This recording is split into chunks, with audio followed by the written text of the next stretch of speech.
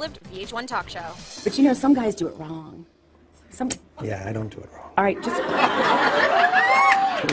And this weekend, Jenny will have one very special guy to walk her down the aisle. I told my son, you know, about the wedding coming up, and he said, well, what am I going to do? Am I the ring bearer? I said, you know what, Evan, I have an even more important job. I want you to be the one that walks me down the aisle. And he said, that's awesome. We've been practicing in the house. Because Evan is a scene stealer, I have a lot to worry about.